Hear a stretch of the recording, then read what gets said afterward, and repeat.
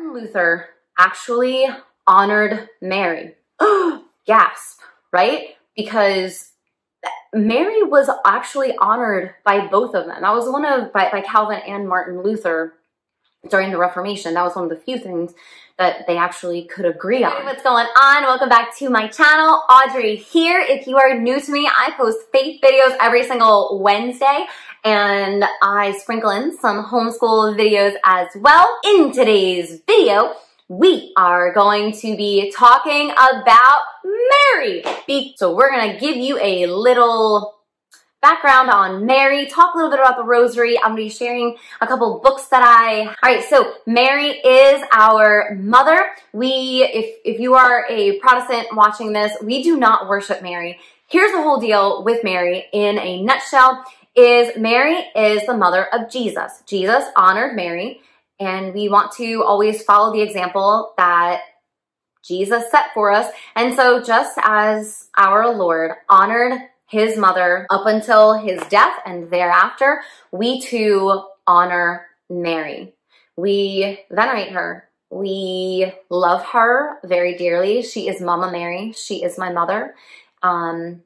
She is my spiritual mother. She helps me and she guides me even more so to her son, because who better than to know our Lord than Mary? So we ask for her intercession.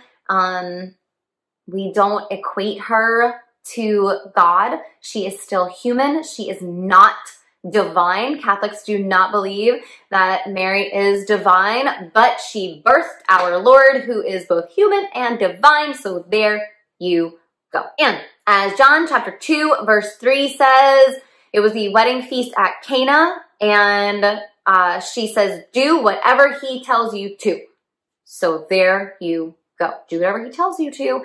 And so we listen. All right. So the second part of Mary that I wanted to talk about is I've heard that some people kind of get hung up on the fact that we say that she is the queen of heaven. So I wanted to chit chat about this because there can be some confusion with it. When you think of the word queen right now, oftentimes you think, well, then you're saying that she's equal to God because she is the queen, and a queen is married to a king, and our Lord is king, and he's like the high priest. So then Mary's equal and she's joined to Jesus.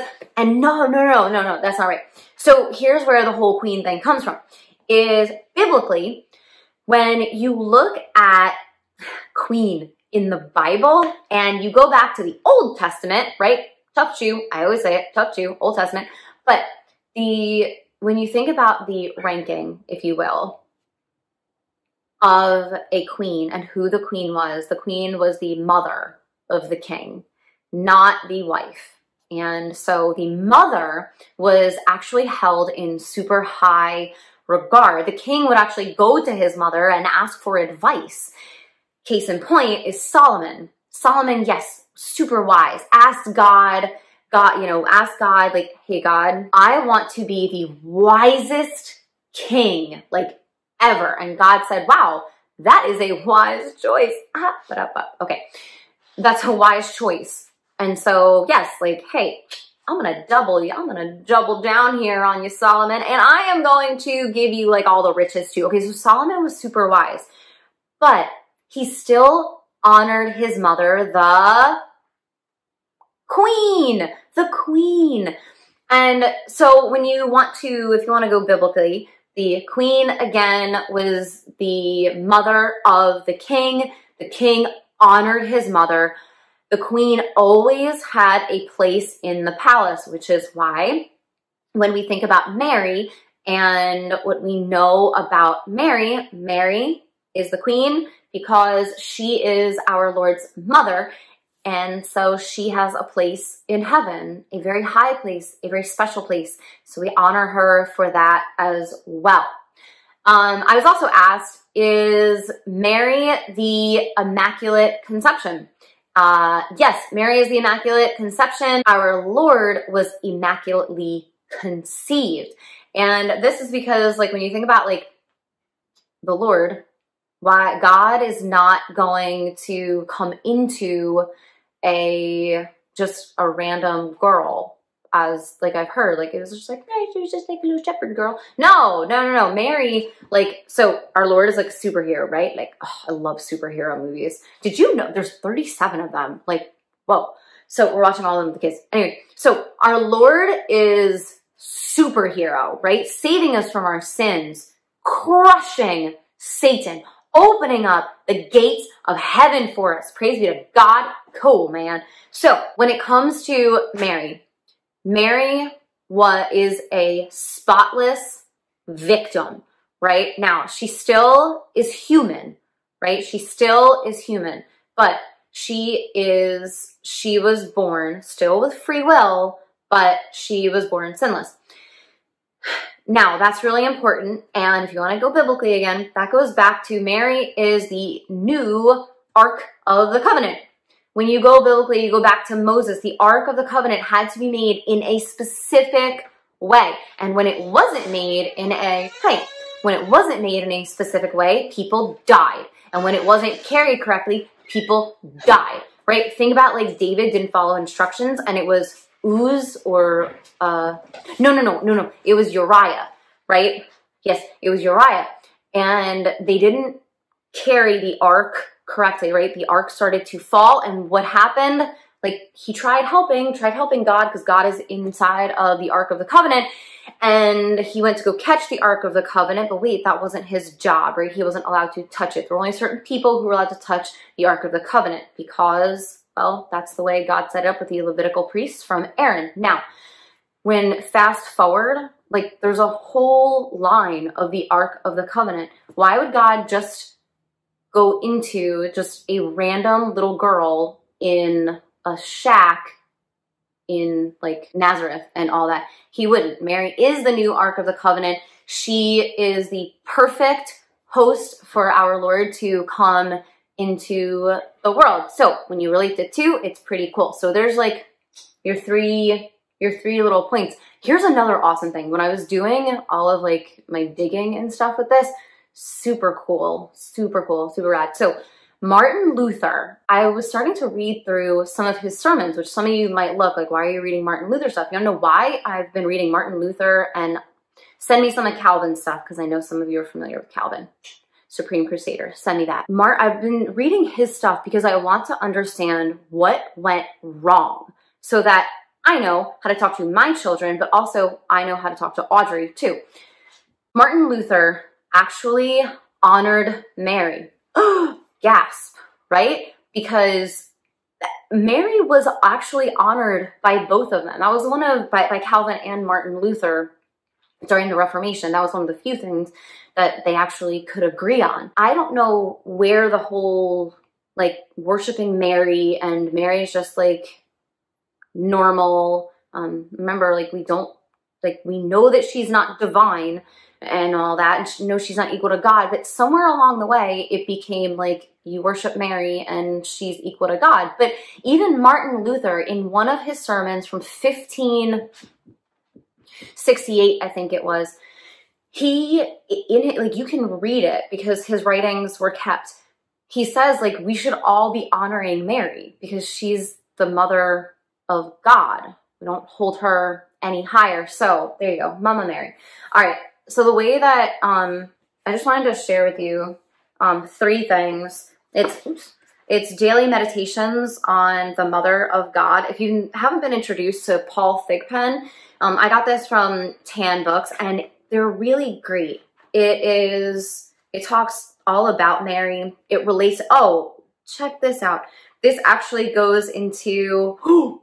Okay, I just mentioned David, and I just turned to David and Solomon. So. See, 2 for 2. Let's see if I can turn to another page and then go to it. But it's 365 days, just 1 page each, just little reflections. There's different Bible readings that are in here, but this is a really great book to get to know our mother. This one, I've talked about this ad nauseum. I've been doing 33 days for the past 5 years or so. This year will make 5 years. So I think Corbin was turning 1 when I started this book. And so 33 days gives you more insight into Mary as well. And by getting to Mary, again, you get closer to Jesus because a mother always knows her child. So that's great. And then I got this one.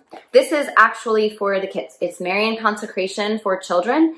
And what's really nice about it is there is, just like in the 33 days for Mary, for the adults, this one for kids has some different readings in it as well. But then at the end, there's actually questions. Like this one says, can we acquire virtues without any kind of struggle or temptation? And so I found that book to be super helpful for the kids because it's not just me like bleh, reading to them or them reading it to each other. There's questions. And I always go back to, why are you doing something? And so these questions truly do help. Now, when it comes to the rosary every day, why do I say the rosary? Well, because I'm holding my mother's hand. I'm holding my mother's hand and she told me to do it. And so I'm doing it because when your mama says to do something, well, you do it. And when the Lord says to do something, you do it. And so when we're saying Hail Mary, I don't hail in the sense, the biblical sense just means hi. Hi, Mary. Now, when you're talking politically, when you're talking kings and queens and all that, hail could mean like you're praising and you're worshiping. And someone had made a mention of the word worship, how Catholics view worship and how Protestants view worship. And it's something that I never thought about before. Worshiping with a regular sense means that like, oh, I am praising and I am putting someone above God. Worshiping for Catholics just means that I'm praying. Like, that's it. I'm not, you know, like looking at a saint or looking at Mary or looking at Joseph and putting them above the Lord at all. Okay, so with the rosary, I say the rosary because we have 3 sets of mysteries, 4 if you want to include the one that Pope John Paul II said that we could include, but I just say 3, joyful, sorrowful, and glorious. And the reason why I say them is because it goes through the life of Christ. And so what I do with the kids and what I do with myself is we go through guided imagery with it. And there's also, so sometimes I'll put up a picture because one of our children kind of zones out, which is easily done with the rosary. But I focus on the life of Christ. So, and it helps me to reflect on how I can be a better Catholic, a better Christian by focusing on what the Lord has done for us. And so, like, especially when it comes to the sorrowful mysteries, the agony in the garden, thinking about our Lord sweating blood, like that's like everybody sweats, but like sweating blood because you are seeing what is about to happen, like that's serious. And so I always think about and visually picture in my mind the scene from the Passion, right? If you've seen the Passion, you see the Lord sweating blood and like trembling and praying, right, on the rock, right, garden. And then you see Satan like going behind. So that is always the scene. Every single time I say the rosary, I picture that. And then like when he's beaten and stuff. And then, you know, joyful, yay. You know, the nativity, like the Magi actually coming. So rosary, focusing on life of Christ, not worshiping Mary. So we can just end that right there. It is not a pagan ritual. Here is how it is. And my mother told me so. I mean, like my mother told me so several times and like so told a lot of like the saints. Here is how the rosary is a pagan ritual, is if you are just holding your rosary beads like Hail Mary, full of grace, and you're not even paying attention to what you're saying, that is pagan. Pagans just start blubbering off words without thinking about the meaning. Like there is meaning behind the Hail Mary. There's meaning behind the Our Father. First, our Lord says to say the Our Father, so that's a given. But the Hail Mary, the first half of it is biblical. It's what the angel Gabriel said. So you're just repeating scripture in the first part. Reflect on the words of God. If you truly believe that the Bible is the word of God, then memorize it. Reflect on it. Why did the angel Gabriel actually say, Hail Mary? So no, not praising because, well, I'm just repeating what Gabriel said to her. Full of grace, the Lord is with thee. who said, blessed are thou among women? Well, Elizabeth said it as soon as Mary arrived, when Mary was 3 months pregnant and Elizabeth was pregnant. And then she said, my baby has leapt in my womb, right? Who's that baby? John the Baptist. So we're just repeating scripture. Like, that's it. And then the back half is pray for us. I'm just asking my mother to like intercede for me.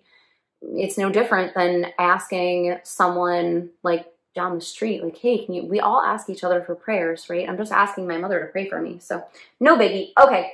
But yeah, if you're just stumbling and like stuttering or, you know, just saying it without meaning, it is pagan. And Mary has said that in her apparitions, like, don't even bother because you're not praying. All right, I'm going to post some links from Catholic Bridge about it. That's super helpful down below. And what else? Oh, last thing is about the Glory Be. It actually comes from, this is also biblical too. First of all, it's a beautiful prayer. Glory be to the Father.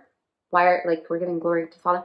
Glory be to the Father and to the Son and to the Holy Spirit. So if you believe in the Trinity, which we all do, Catholic or not, like, say the glory be in the name of the Father and of the Son and of the Holy Spirit, you know, as it was in the beginning, is now, and ever shall be, world without end. Amen. But that is Revelation chapter 4, verse 8. All right.